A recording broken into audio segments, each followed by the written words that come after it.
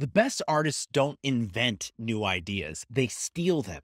In his best selling book, Steal Like an Artist, author Austin Kleon gives us 4 ways we can steal rather than try to reinvent the wheel. Curate what you ingest. If you're intentional with your content diet, share that with your audience, copy longhand. When we teach a kid piano, we don't have them write their own song the first time they're learning the instrument. We have them study and practice the songs of masters who came before them. Build a coaching tree. Kobe stole the footwork of Hakeem Olajuwon, the passing and vision of Magic Johnson, the swagger, the looks, the voice of Michael Jordan, and he compiled it all into his own masterpiece. Build what you like, not just what you know. If we like what we're creating, then our audience will like it too, and will last longer as creators. If you enjoyed this, I would recommend you read the book Steal Like an Artist by Austin Kleon. It's helped me a ton, and I think it would help you too.